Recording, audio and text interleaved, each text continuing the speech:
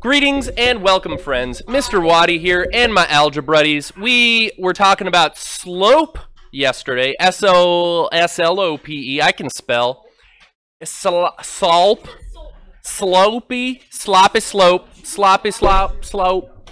So anyways, Trinley, we were talking about slope. It's rise over run. It's y2 minus y1 over x2 minus x1 when you're finding the slope between 2 points. We talked about horizontal, vertical, steepness, right?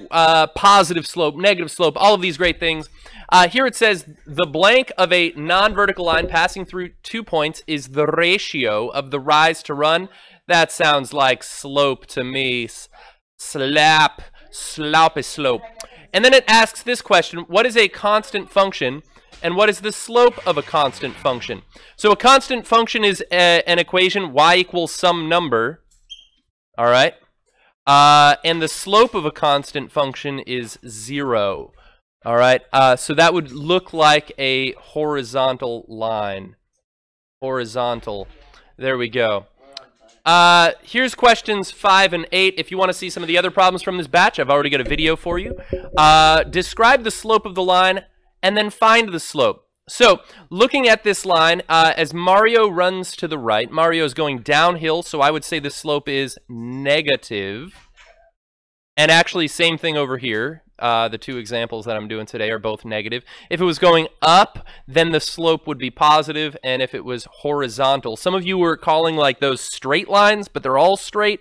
Horizontal lines would have 0 slope. A vertical line is no slope or undefined slope. And then they asked us to find the slope. And so we'll do this a couple ways. Notice when I find the slope, I'm going to choose to work with what are called lattice points. They land directly on the crosshairs of the grid. And to go from this lattice point to that one, the rise, it be fallen, it's going down 3 and over 5. So my slope, according to rise and run, is -3/5. So you could, by the way, just a minute, internet friends, I've got a phone call.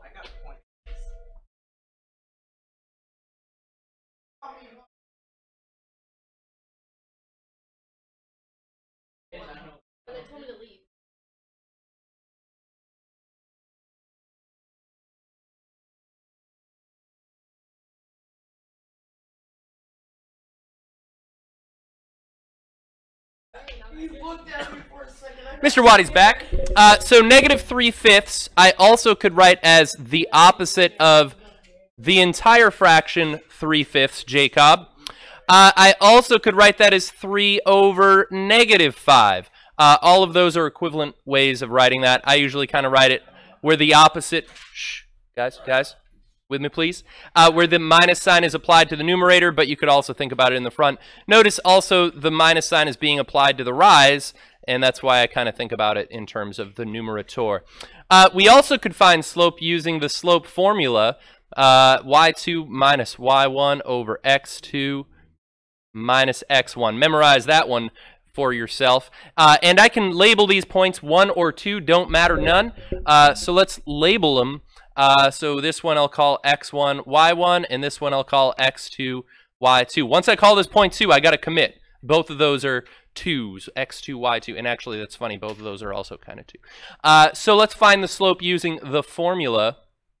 So m is equal to y2 minus y1 over x2 minus x1. Careful of this double negative here. So -2 minus 1 is -3, became more negative. -2 minus a -3 is +3, which is 5. And notice I would, in fact, get the same slope.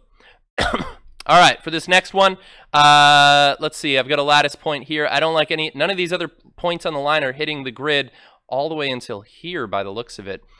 So to go from here to here, I'm going down 4 and over 5. So my slope is -4/5. All right, not bad. And then you could use the formula, but for sake of time, I'm cruising. All right, so if I want to find the slope of a line given points in a table, I'm once again comparing the change in y over the change in x on the same interval there. So this looks like it went up 2 and over 4. So up 2 and over 4. What's another way I could write that fraction? Yeah, both of those are divisible by 2. That's the same as 1/2. And it actually doesn't matter which 2 points that I pick. I could have also picked like this one to this one, and this was +4, and this one to this one was +8, and notice that 4/8 also reduces to 1/2. So it doesn't matter any 2 points you pick on a line, it's the same slope every time. Todo de los tiempos. All right, so that's the way that works. Now I'm looking at this one. This one's a little bit weird. That change in x is definitely going to confuse us a little bit. But let's look at the change in y here. I've got a +4, and this is not a change, +0. Oh, I was hoping these stay, but yeah, you can check in here, write a pass, I'll sign. All right, so my slope, it's like I'm going up 4 and over 0, but the problem is I can't divide by 0. What? So it's undefined or no slope. What type of line looks like that, friends? A straight one. That is the worst description of a slope. No, a straight line, all the lines are straight.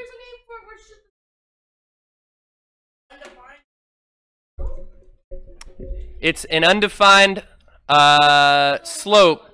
It's going to be a vertical line, and it would be of the form x equals 0. Sorry.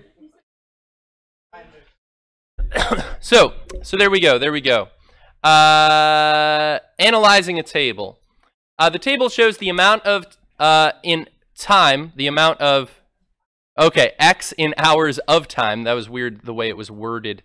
So the amount of time in x in hours, all right, that you spend at a theme park, and the admission fee y in dollars to the park. All right. The points represented by the table lie on a line, so it tells me that it's linear. Find and interpret the slope of the line. Now, how much money does it cost per hour, though? It's the same thing the whole day. Notice that these y values are not changing at all. Whereas the x value, if I spend 6 hours or 7 hours, I'm getting a slope of 0 over 1 or a slope of 0. So that means that is a horizontal line. Okay, horizontal line. And that would be of the form, guys,